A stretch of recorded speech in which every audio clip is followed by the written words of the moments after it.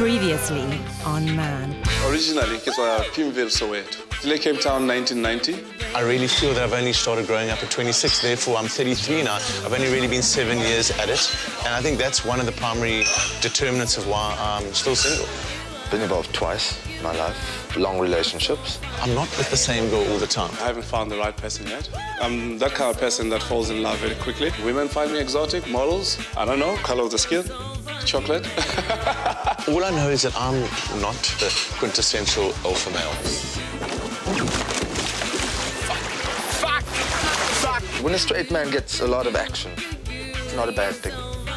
But if a gay guy gets a lot of action, that's a different thing. Would I describe myself as a player?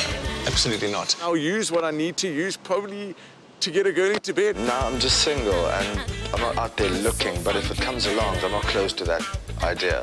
Women that come to Cape Town, they're coming to Africa. They want to meet something African. And here I am. I think he can be boyfriend material. He needs to live more closer to Holland. So we've always had females' views on dating and romance. We don't really ever hear about guys and their points and what they think about these issues.